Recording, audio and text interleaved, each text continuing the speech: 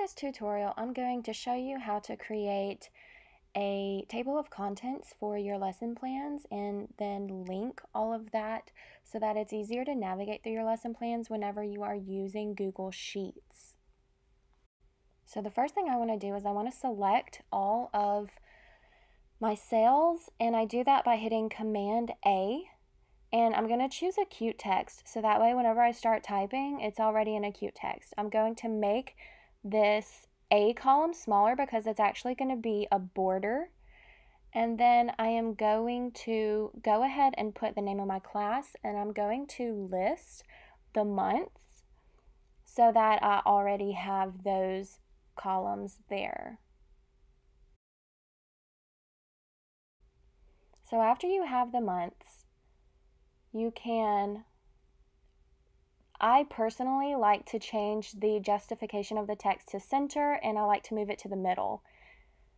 Once you have the months, you need to pull up a calendar and then you will type each week in there.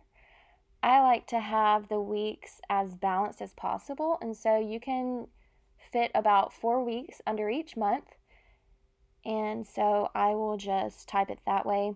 I tried to find an easier way to do it, but alas, I did not find one. You'll just keep going through here, adding the weeks for each month, and if you prefer doing this a different way, then you absolutely can. It's really up to you. This is going to be your lesson plan document, and so make it whichever way you feel most comfortable looking at it, because you're going to be looking at it quite a lot.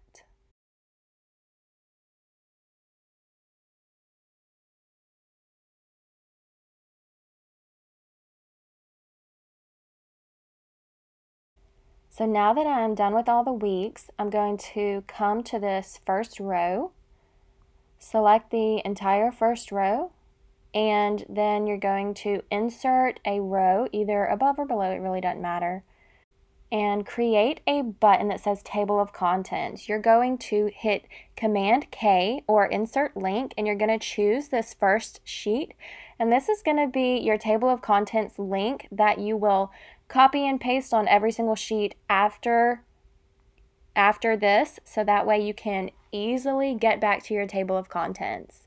Now I am changing the color of this tab. It's not really necessary because all of that it does is put a colored line at the bottom of the tab, but this is a way that you can add a little bit more color to your Google Sheets.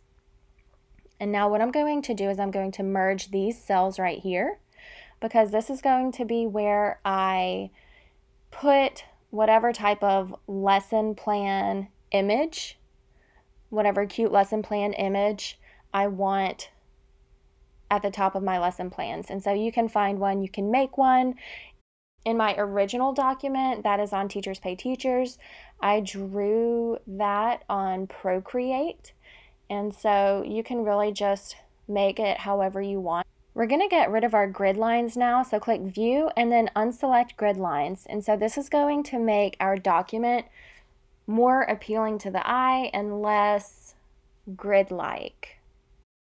Alright, so you can look for a lesson plan image to put in this top cell. I could not really find any, and so I clipped all of this stuff out. So I just went to Canva, and that's canva.com, and you can make a ton of different graphics here. They have a free account that kids can also use, and then they also have an educator's account, and the educator's account is free, so you should go ahead and sign up for that. Now for this template, I just chose a Facebook cover, but you will see in this tutorial that the cover is not quite the right size, and so you might want to choose a different size. And so just pick a template or whatever, it doesn't really matter. I like this one with the splotches, and so we're going to go with this one. I'm going to change the text to lesson plans, and I want more than just the sans serif text. I want some juxtapositions. a nice handwriting text would go great with this very straight text. I'm going to delete the part at the top. They are grouped together though, so I'm also going to click ungroup. And I'm going to type in plans. And then I'm going to change the color of this confetti. And that way it looks like it goes with the rest of the image. You can put whatever you want down here, or you can delete that text box altogether. Again, it's all about personal preference. Another thing you could do that I didn't do is you could delete that text box and then make the lesson plans take up the entire image. Those words don't have to actually be in that blank space. It could take up the entire image and that would look perfectly fine. So play around with it, do whatever you like. It's just for you. So when you are done, you're going to click download and you can save it as a PNG. You don't really need a transparent background because your background is solid. So if you didn't have a background, then you might want it transparent. So you're going to download that image. It should be free. And then you are going to go back to your document and then insert image, image in cell. And then you can literally drag and drop and it will upload that straight to your cell. Now you see how kind of small this is? You can make the cell bigger because that's one cell. Remember, we merged all those together. And so that's one cell. And so for it to take up the cell, we would have to make this section a lot bigger than what I would actually prefer because I don't want to end up having to scroll anywhere on this page.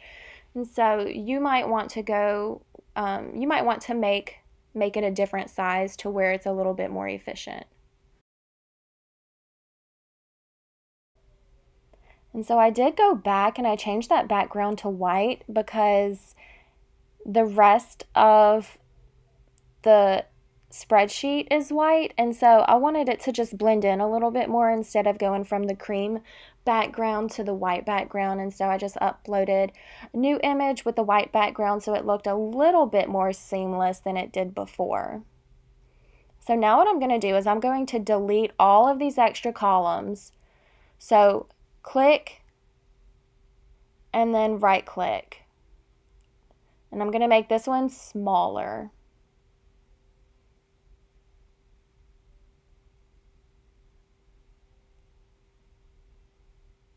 Click, scroll down to the very bottom, hold down the shift key whenever you click the second time and that will select everything in between. And then you're going to right click or click with two fingers and say delete those rows because we don't need those rows. And so now we've got just enough space for all of the information that we're going to have in this sheet. And you can actually insert a row above row 1 and make it skinny just like the other rows. And then we will have a border for our entire document. So select the months, change the color if you want, make them cuter, and then you can also add a border and change the color of the text. I'm going to change it to white if I have a dark background, or it can stay black if I have a light background. You can choose the border and the border color. Again, it should be a light border color if you have a dark background and vice versa. Now, if you want dotted grid lines in between your dates, you have a dotted line option where the borders are. You'll just choose the icon to put the lines in between the weeks. And you'll need to change that color also because the white line's not going to show up on a white background. And so you can go through and you can do that. Or you can click that paintbrush up at the top left by the 100%.